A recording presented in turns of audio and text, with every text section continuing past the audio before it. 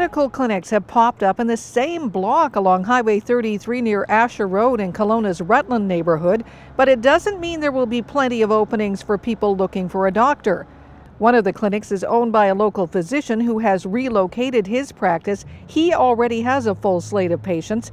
A young pediatrician who's joined the staff is taking referrals from family physicians, but the search is on for more doctors. But as soon as there's a new doctor or a second or third doctor, then it opens up for many more patients. And yes, we do want to attract Rutland patients from the community, from the area.